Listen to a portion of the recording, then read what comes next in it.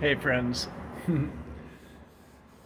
So, can you imagine walking up to your lover, if you have a lover? Let's just pretend you do if you don't. And saying, hey, I really love you, but I really would like to change the love handles you have around your waist. And if you would just do that, I would be really happy. Do you think that you would make that person feel actually that you love them? Or do you think that they would feel like, wow, maybe this person doesn't love me. Maybe I should start looking elsewhere for love, for a partner? Well, a lot of times when we go to do self improvement, we go to improve ourselves. Um, that's what we're saying is I love myself, but if I did this, I would love myself even more. And if you think about it, if you said that to someone who is hurting and trying to heal, like, hey, I love you, but if you would just, you know, lose those love handles, I would love you even more. If that person was trying to heal, it would probably be a lot harder to heal by hearing the voice of someone we love say something like that to us. So in our journey of self-love, a lot of times we decide, I need to improve myself. That's how I'm going to love myself. If I just improve myself, then I'll love myself. And what we're saying is I don't accept you for who you are right now, but I can accept you if you do this and that and this and that. And that's not really self-love, because that's not how we would love anyone else. Somehow, instinctively, we know that that's not loving someone else, and yet we accept that kind of love from ourselves towards ourselves. And we wonder why we don't feel comforted.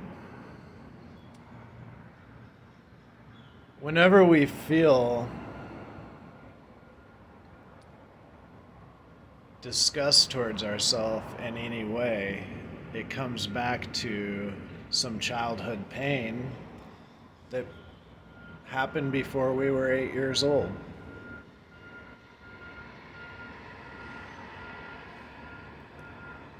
So think about telling an 8-year-old that it's got too much chunk on its love handles around its waist. Imagine telling an 8-year-old child that it's too heavy. That child is too heavy. And you would love it even more if it would just lose that fat around its waist.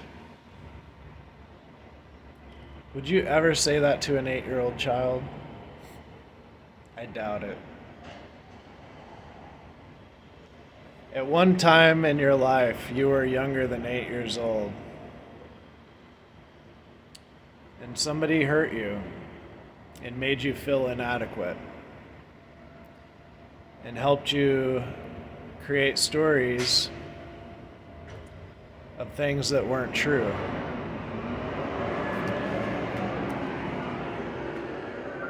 So our goal in this healing journey is actually to radically accept and love ourselves for exactly who we are and exactly where we're at this point in time. We may never change. We may never change.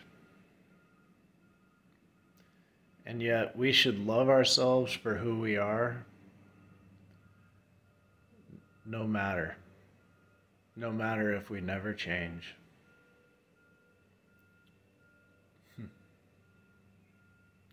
We can do that inner child work.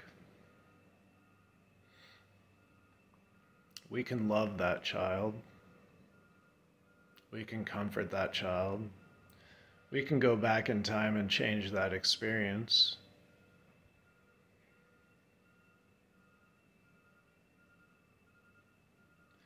We may always deal with that experience. We may never fully let that experience go. That doesn't mean we're not worthy of love. I know very few people that if they saw a broken-hearted child crying, they wouldn't try to comfort that child.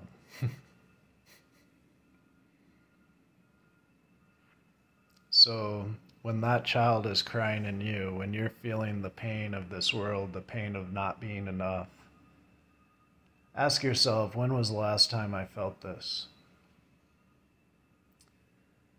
And then continue back. When was the last time I felt this? When was the last time I felt this? So the first time you may say next week. The next time you may say 6 months ago. You may say at 23. You may say at 18. You may say at 16. And you may go all the way back to 3, 4, 5 years old. You may even go all the way back to the womb, depending on how you're feeling and what you're feeling.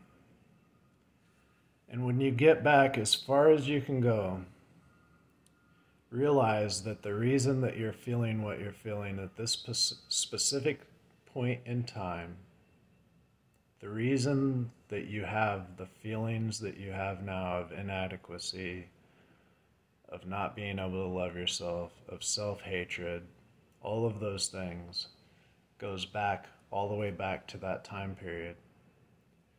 And if you can go back and comfort that child, hold that child, not judge that child, not say, just get over it. What the fuck's wrong with you? You're an adult now. No. Go back to that 8-year-old, that 3-year-old and say, oh my God, there's no way that you had the skills to deal with that. There's no way that you should have gone through that.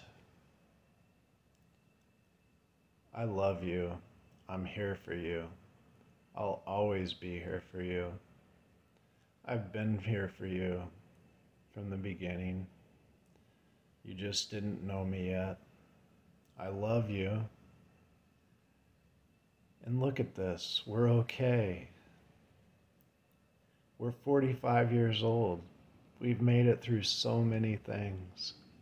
I'm so proud of you. I love you so much. You're a beautiful being.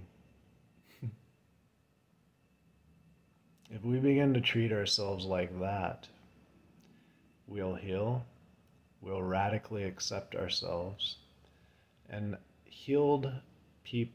radically healed people who radically accept themselves for exactly who they are, those are the people that begin to change the world. Not only can we heal and find true peace and love, but we can help heal the world, help those that we love have a better place to live in. So, friends, I would encourage you to radically love yourselves, radically accept yourselves, and live lives of freedom and joy and peace and authenticity. Much love.